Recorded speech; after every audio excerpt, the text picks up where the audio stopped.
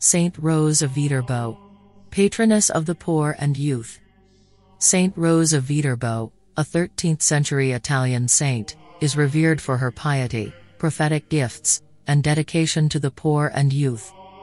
Born to a humble family, she embraced a life of prayer and penance from a young age. Her prophetic words and actions drew attention, and she fearlessly spoke out against corruption and injustice.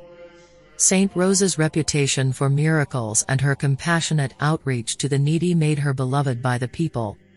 Her life inspired devotion, leading to her canonization.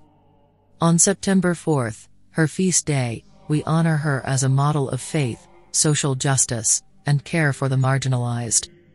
May her example encourage us to stand up for righteousness and show compassion to those in need.